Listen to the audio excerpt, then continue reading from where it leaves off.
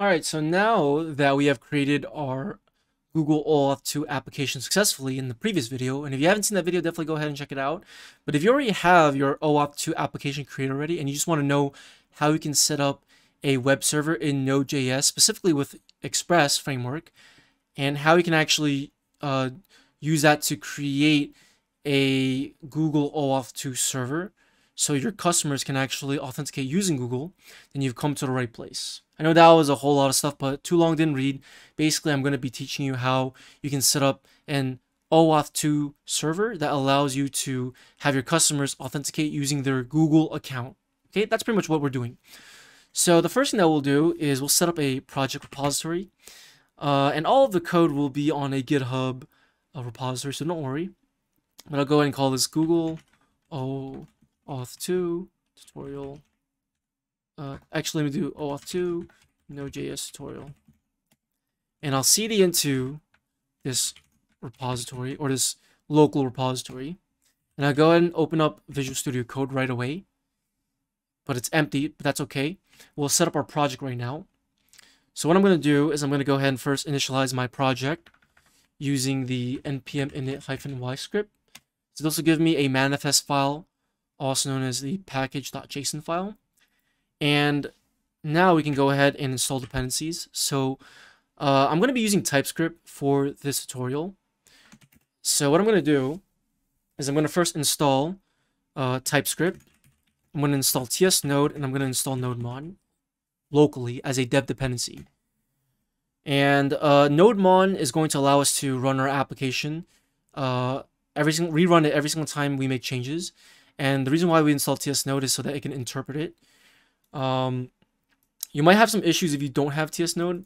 I know in newer versions of NodeMon it actually just works without TS Node, but definitely install TS Node if you do run into any issues when you try to run a TS file with NodeMon. And of course, we're installing TypeScript as a local dependency in case we are trying, in case we have an outdated version on our global installation of TypeScript. It's always good to install, the local version of it. Okay, so if we look in our node modules, we have a lot of things that are installed. Okay, but let's not worry too much about that. Now, since we installed TypeScript locally, what I can do is I can actually use the npx command to execute the local binary. So for example, if I do npx tsc-v, it should give me 4.7.4, which is in fact the latest version. But if I were to do tsc-v, because I do have TypeScript installed globally on my system, you'll see that I have an older version. Okay, there shouldn't be too much dramatic changes between these versions, but it's okay. We'll use the latest version. So what I'll do now is I'll do npx tsc-init, or I think it's tsc-config actually. I want to create a ts-config. Actually, I'm sorry, it's init, not config. I want to create the ts-config file, which is very important to me, and it just created it right now. Great, so that will allow us to have proper TypeScript files being compiled, and we can always configure it to our need, but it should be able to work right off the bat. The next thing that I'll do is I'll install, actually, before I install anything else, let me go ahead and create a source file or source folder, and I'll create the index.ts file. And this is where our source code will live. I'll go ahead and set up a dev script, so I'll create a start:dev script, and this will basically just run NodeMon, and it will pass in the index.ts file, so the path to the index.ts file that lives in the source folder. So NodeMon /source/index.ts.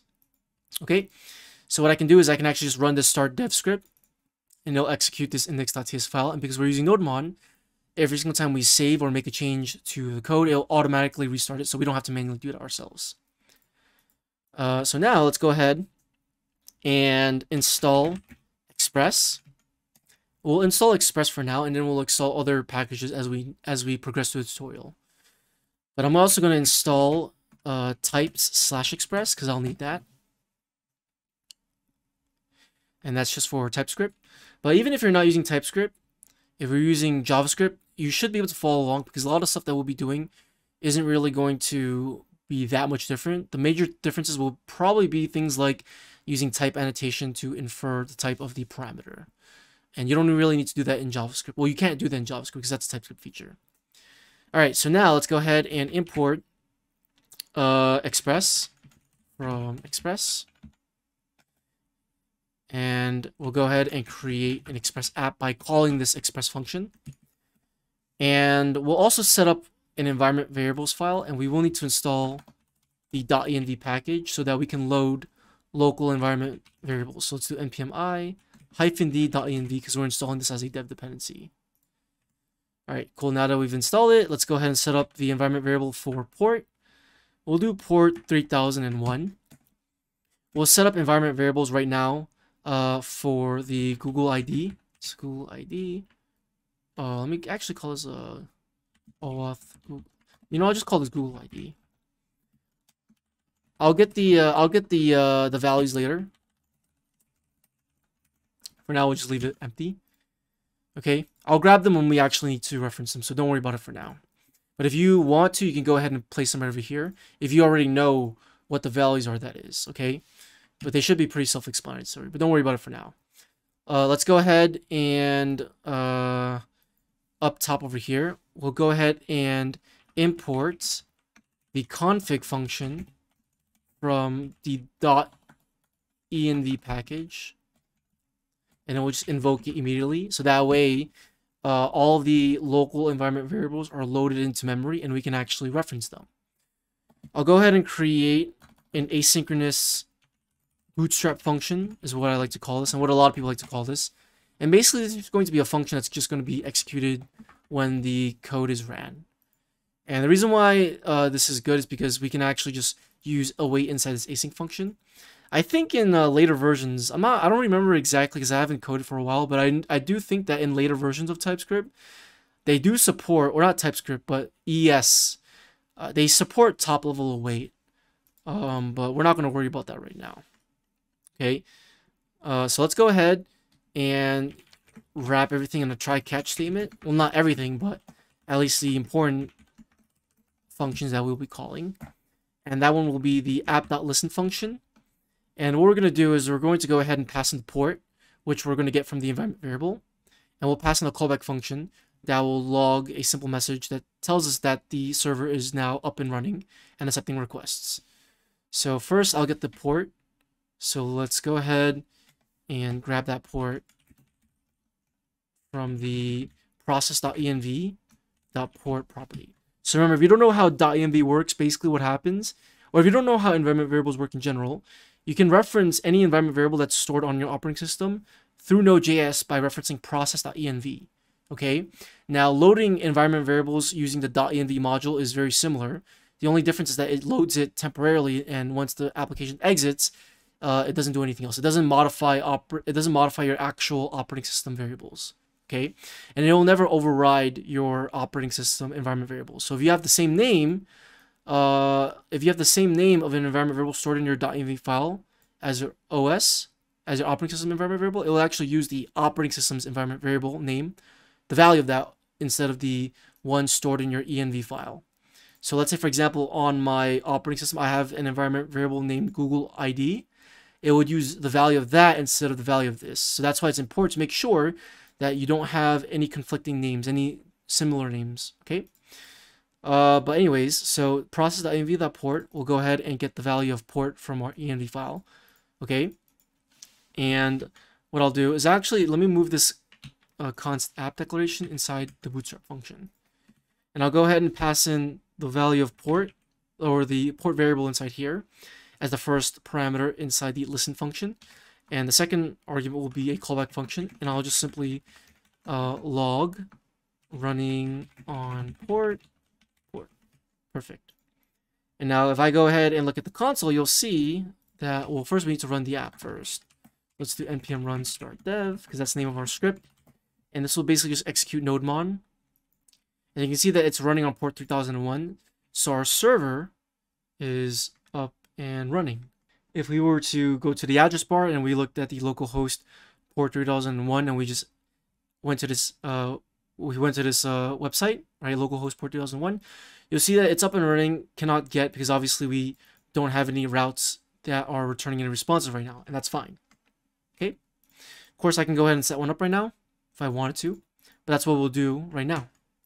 So the next thing that we'll do, of course, is we will need to set up the auth routes for the Google authentication. Okay, so I'm going to go ahead and organize things a little bit because I don't want to be very messy with our application. So what I'll do is I'll go ahead and create a new folder called routes, and I'll go ahead and create a an auth.ts file, and we're going to go ahead and use an express router to to organize our routes. So to do this, we'll go ahead and import router from the express package, and we create a router the same way that we create an express app by invoking the router function. Okay, the difference is that we're invoking the router function instead of the express function. But what it returns is very similar to what the express function returns. Okay, we can go ahead and reference methods like router.get, router.put, router.post, right? Very similar. Okay, but what we're going to do is we're going to go ahead and export this router as a default export, and we'll go ahead and import auth routes. We'll import the auth file from /routes/auth, and we'll name this import as auth routes. Okay, and then what we'll have to do is we'll have to go ahead and right above, before we call app.listen, we'll need to call, and I'll actually do this before the try catch block, because this usually does not throw an error, or actually I don't think it will. And we'll go ahead and call app.use, and we'll go ahead and register a path name for auth routes. So what I'll do is I'll do /API /auth, and we'll pass in auth routes. And what will happen is every single route that we register for our auth router inside auth.ts will be prefixed with /API/auth. So that way we don't have to actually do that for every single route. So every single route will automatically be prefixed by it. So for example, if I were to go ahead and set up a GET request for, let's just say, Google, and let's just do a simple response.send 200, send back a 200 response, right?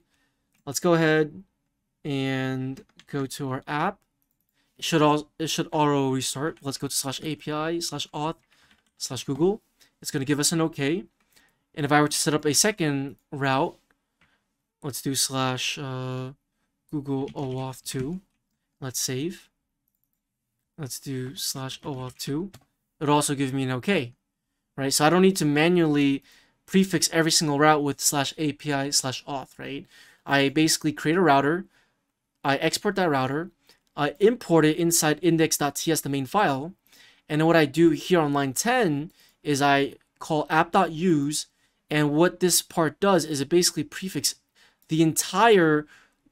all of the routes that are registered inside this auth router with /API/auth. And you can do this with any router that you create. If I were to create a user's router to handle the user endpoint, and then I import that router inside index.ts, I could then go ahead and register /API/users with the user route, if we had that, that is. Okay, that's a nice trick that I want to explain for all those who use Express. If you didn't know that, just in case you didn't know that. Okay, so it's actually good that we set up the Google route, but let me actually change this from OAuth2 to redirect, because that's just what we'll just reuse these routes. Okay, so let me explain what's going to happen next. So we already set up our routes now, so we can visit them just fine. The next thing that we need to do is obviously we need to authorize the user. But how do we do that, right? Well, the first thing that we'll need to do is, of course, set up Passport. Now, what I'll do in the next episode is I'll show you how we can install Passport and set that up with our project. I don't want to make this such a long tutorial, so I'll break it up into little pieces. So in the next episode, I'll install Passport.